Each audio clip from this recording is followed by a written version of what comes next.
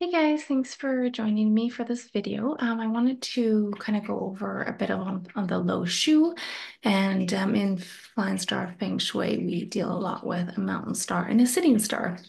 So for anyone who's not familiar with what that would look like in the LuoShu square or what they stand for and resemble, I'm gonna give you guys a quick overview on that. So let me share my screen. Okay, so this, for example, right here, this is a LuoShu, and you can see there are multiple numbers within different sectors. So it's based on all the different directions as well.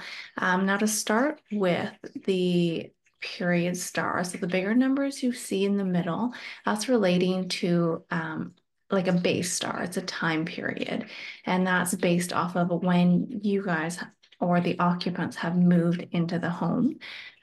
For example, let me show you here. So there is in Flying Star Feng Shui, there's a cycle of 180 years, consisting of 9 periods, and they're 20 years each. So for example, a majority of us are probably going to fall into the period 8 category where you've moved into your home within, say, between February 4th, 2004 until February 3rd, 2024. But there's also, I've listed some other periods here you can take a look at to see what's applicable for yourself. So this, for example, number 8 is based off of this chart. So thus you'll see the 8, 9, 4, 2, 6. So there's numbers 1 to 9, and they all fly based on the time period.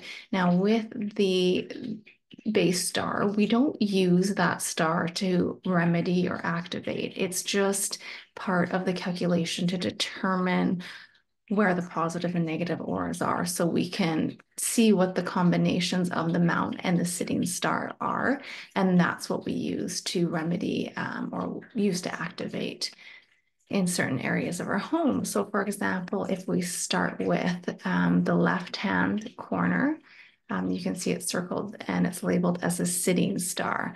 So this is also known as the sitting star or mountain star, and it'll be located like each palace of your home will have a sitting star and a mountain star. And what this star represents is your overall health, relationships, romantic partners, all of that good stuff.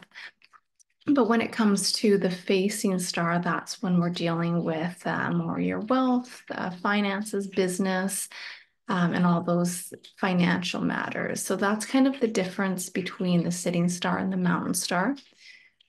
Sorry, the sitting star and the facing star.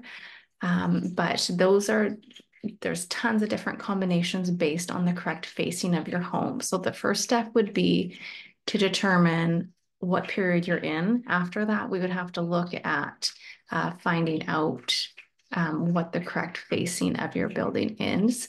Usually is the front door, but not always. So that's for another video. But once you have the correct facing, you can take a compass measurement, and then we can determine which numbers are in your sitting star and mountain star. So hopefully that clarifies it. If you guys have any questions, let me know. I'd love to help you guys out some more. But thanks for joining me. Have a good day. Bye.